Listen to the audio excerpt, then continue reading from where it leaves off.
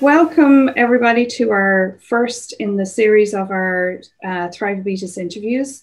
Today I am with Niamh Downs and Emma O'Toole, who are the founding members of the IREDOC online.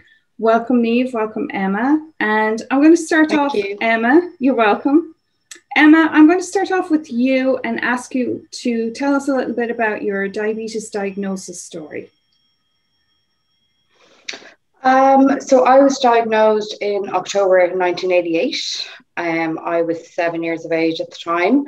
I had been unwell for a number of weeks. I was drinking an insane amount of water. Anytime I ate anything sweet, I felt ill. And then I ended up getting a rash pretty much head to toe. And my mother, well, I kept telling my mother I wasn't well at the time. There was a new baby in the house. And my mum thought I was looking for attention because I'd been the youngest for 7 years, and then all of a sudden there was a new surprise in the house. Anyway, it continued on for another few weeks, and she eventually brought me to the GP, and we discovered that I was a type 1 diabetic. So fast forward then to about 8 years ago, I went on an insulin pump. I had been injections up until that point. So I went on an insulin pump 8 years ago during pregnancy. And best decision ever. Wouldn't turn back the clock. Love my pump. And then last year I got the Dexcom, and absolute and utter game changer for me. My HbA1c came down, I think it was like 1.5-ish% in less than 6 months. And mine was quite high. So I was absolutely thrilled. To be fair, I didn't put in any extra massive efforts. It was just because it was sitting on my phone in front of me all the time. I was just checking it more often than I ever would have before. So just keeping a better eye, and then obviously catching my highs and my lows quicker than I would have without having a Dexcom. So yeah, that's basically my story. That's really interesting, because when I got my Dexcom 5 years ago, I had the exact same experience, and I was able to reduce my HbA1c by a whole percent as we were measuring back then. So yeah, they're definitely a game changer. So you hadn't used a sensor with the insulin pump when you started on the pump 8 years ago? No, I did during pregnancy. I had the N-Lite sensor. And once I had my baby, about 3 months after I had the baby, I took it off, didn't like it, didn't want it, and hadn't had one since. Okay. I did have a trial of the Libra, actually, I did have a trial of the Libra a number of years ago, and I absolutely loved the Libra, but I couldn't afford to self-fund it, so I had to give it up. I self-funded it for like 2 months, but I really, really loved that. So. Oh, shame. And then, yeah. So you said moving from injections to insulin pump, but I bet when you were diagnosed in the 1980s, you were probably on 2 injections a day? Yeah, I would have been on 2 injections, and very quickly moved to 4, actually. I'd say probably within 3 to 4 years, I was up to 4 injections. Really? Yeah. Yeah, because I didn't move till the year 2000, and I was diagnosed in 1993. Okay. So, wow. Yeah, no, I'd say it was early. It was probably around 93, give or take, that I was probably on the 4. Yeah, I would have been early teens. So yeah. Definitely. And thank you for sharing, Emma. And Niamh, so your diagnosis story is a lot more recent than that. Do you want to take us through that? Sure. I was diagnosed in 2008. I had just come home from a holiday. I'd gone to visit my brother in New Zealand. And when I came home, I just felt, I wasn't even that sick. I just didn't feel great. I felt a bit off. My main concern was that I was off my food, and I love my food, but I just had no appetite. So after a few days, I noticed that I was like really, really thirsty as well. And it was that unquenchable thirst that you hear about. I just didn't matter. And I had bought a 6-pack of Lucozade in tons and gone back to my desk and worked and absolutely guzzled them. And I was still really, really thirsty. And I happened to mention it to a friend of mine whose mum was diabetic. And she was like, that's kind of alarm bells were going off for her. And I was like, no, it's grand. I'm just thirsty. But anyway, she convinced me, and I went to the doctor. who did, she's like, oh, you probably just picked up a bug while you were away, but while you're here, we'll check your blood sugar. So she checked my blood sugar, and then she sent me off to do a urine test, and I came back and she was like, right, yeah, we're just going to pop you off now to A&E.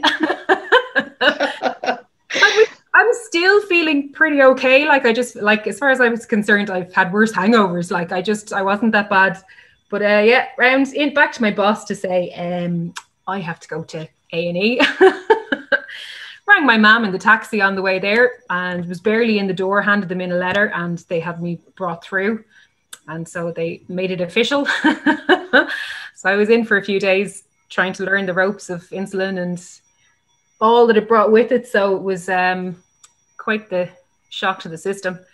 But yeah, it was just, I had no, apart from my friend's mum, who I didn't even really know, like, I had no experience of diabetes at all either. Type 1, type 2, knew nothing except for the stereotypes. So yeah. There was a lot to learn, which I suppose leads on to the point of I was looking for support, and Facebook at the time was where everybody was. And I had a look, and even though like Diabetes Ireland, the Diabetes Federation at the time, they were really supportive. I don't think they really had much of a presence on Facebook at that stage.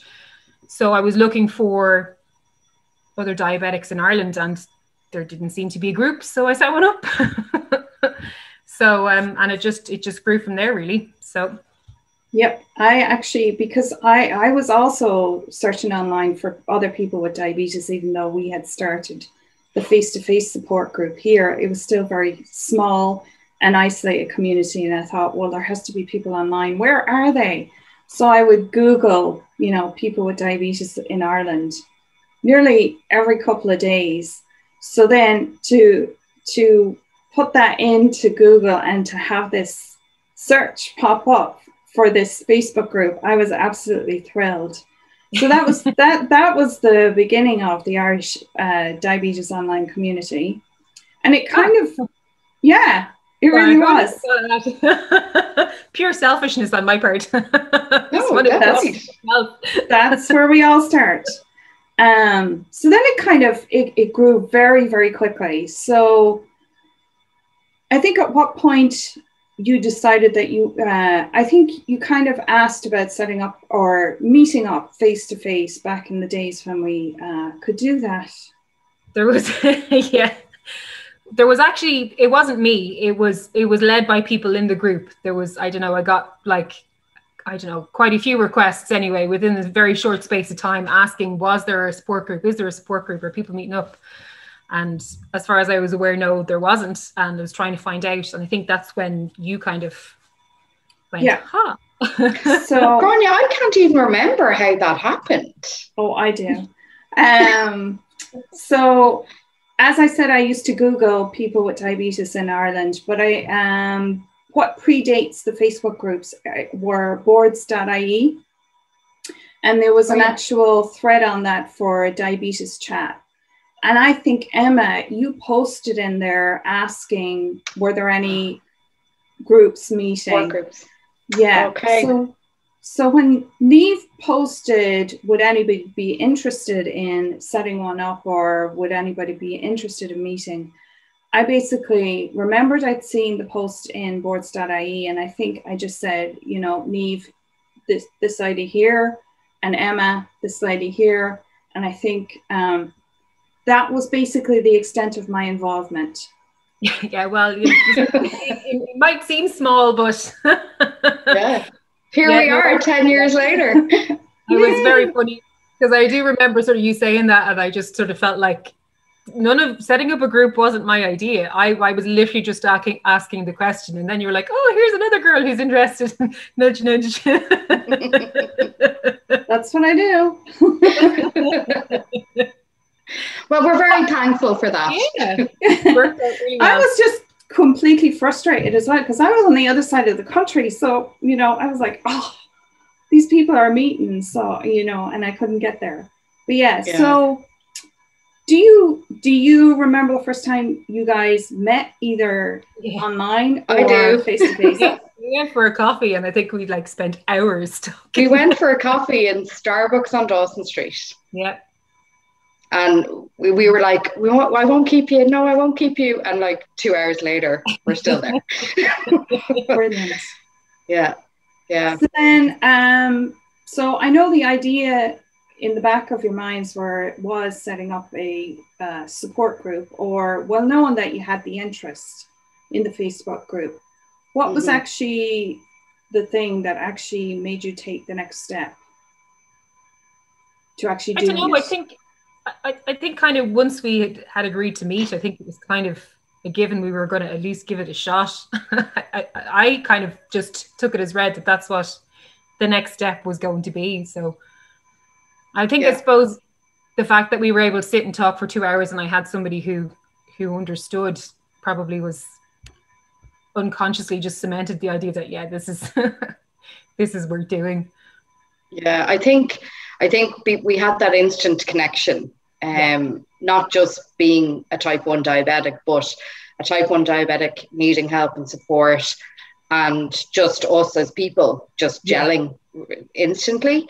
And I suppose I remember us chatting, going, I've never done this before. I've never done anything like this before. And I didn't even know where to start. And I remember the two of us were kind of like, maybe we could contact this person or these people, or where would we go, and and then we ended up contacting Ciarán O'Leary in Diabetes Ireland, or Diabetes Federation at that point, to see could they offer us a venue.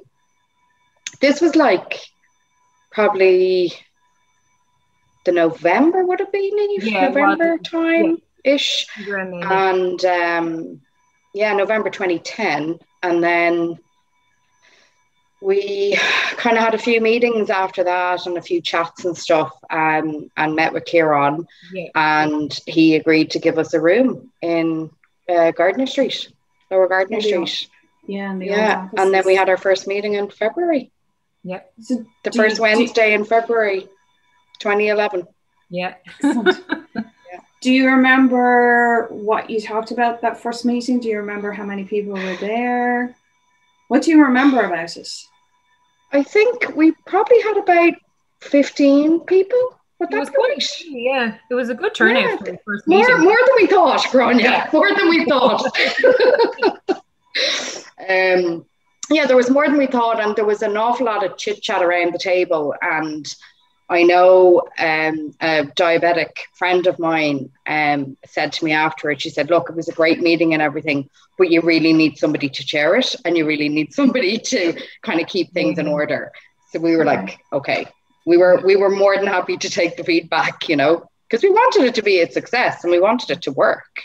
But yeah, way more. I just remember being really overwhelmed when I saw the amount of people walking into the room. We had to keep getting more chairs. Can we get more chairs? Can we get more? Couldn't believe it. Obviously, well before COVID, we were all allowed to be in a tiny room together. And we had Susan from Yes. Cork came up. She did the first our first meeting. Yeah. Can you hear my doorbell? Yeah. Go on, you're okay.